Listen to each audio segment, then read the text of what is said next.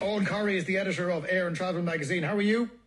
Good morning, Jonathan. Good form. How are you this morning? Not too bad. The summer is coming. It's just around the corner, Eoghan. We'll hold our breaths until such time as it arrives. But if you are heading out to Dublin Airport right now, it looks as if security times are good. 10 minutes in Terminal 1, 15 minutes in Terminal 2. But that hasn't stopped some cancellations because of COVID. Yeah, they may be lulling us into a false sense of security, Jonathan. It was a great weekend for security clearance at Dublin Airport. The focus is turned to cancellations. We have 4 of them today. We have 3 from Aer Lingus, Zurich, Manchester, Rome, and we have the London City Airport by British Airways also cancelled because it hasn't just been Aer Lingus cancellations. But I do think that getting levels down, we had much higher levels towards the end of last week. We had 12 cancellations in one day. I think 3-4 is probably what we will rumble through the summer. It sounds a lot if you're on the flight, but if you've got 300 takeoffs, 300 landings every day, that is not abnormal. In fact, that would not have been abnormal in previous summers. That's a couple of flights, aircraft going tech, things like that. The real danger is, as Aer Lingus have been flagging, they're stretched a bit in terms of their staffing, and COVID absences can send things over the edge. Both the Irish airlines decided to put a very healthy schedule in place, very ambitious schedule in place, and stick to it. I noticed some of the other European airlines, like KLM, like Air France, like British Airways, and most recently EasyJet a fortnight ago, trimmed back the schedule because they didn't think they had the staff to meet it. The difference with Aer Lingus is they reckon they had the staff to meet it and fell a bit short last week. Whether that continues to happen, I'm not sure. Yeah. I think they've managed fairly well in the last few days. You have to give credit. I know people don't give Ryanair an awful lot of credit at any stage, but I think they had the busiest July they ever had, and they have managed to meet most of their flight schedule. This is stunning. 15.9 million passengers in July. That makes them the second biggest airline in the world by passenger numbers. That puts them behind Southwest, ahead of Delta, ahead of American, ahead of United and the Chinese airlines. A lot of them have trim back schedules that they mightn't hold that position. But, if you were second in the world in soccer or athletics or rugby, we'd all be sort of jumping up and down with excitement. I think because of Ryanair, we do grit our teeth a bit and think of somebody who was rude to us at the departure gate.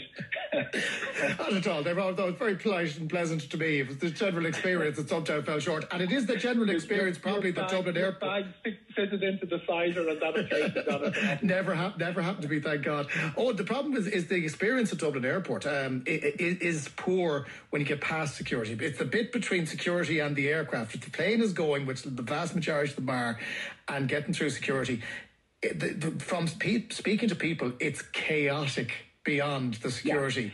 Yeah. And you can't get a cup of coffee. It's dirty. It is not the image we want to project of our country. And you have to say that falls back to the DAA. It's there. That's literally the bit they're responsible for. Well, part of it falls to the DA. The DA is the security queue. A lot of it, the rest of it is actually subcontractors. And then, we have the... They're subcontracted by the DAA, and they have to take responsibility for the bit that they own themselves, which is the property. Absolutely, but all the companies that have that subcontracting, those are contracts for the different things, including the catering, including the retail, all have the same issues of staffing back up. It's shared across Europe. Internationally, the Airports Council reckon they're short about 15% of the required staff.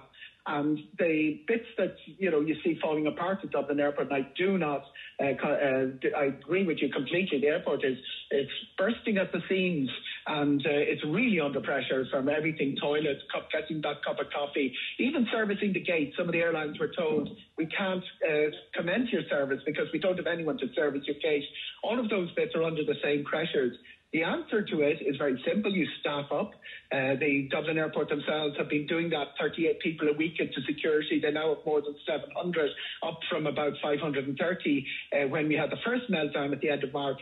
And the companies are doing it as well. The baggage handling companies, probably the ones that are getting the most publicity at the moment because of that huge baggage handling issue in the terminal for their arriving passengers. They say they've been staffing up by something like 30-40% in the last few weeks.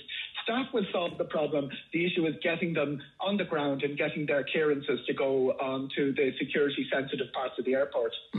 One question that came in from a listener here: how come it's only the Aer Lingus crew and pilots that are getting COVID? You don't hear of it in Ryanair. I'm presuming that they are getting COVID as well, but they have sufficient crews to backfill. Yeah, this is important. Ryanair didn't let people go during COVID.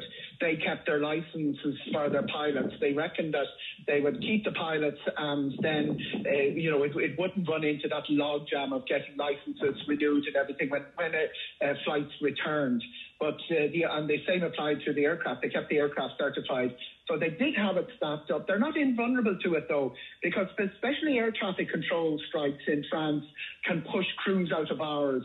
So while you have a full roster and you've got your substitutes for that roster, if flight crews start running out of hours, it's not like a shop. You don't get someone to do 2 hours overtime. There are safety concerns here. You have to bring in a new crew.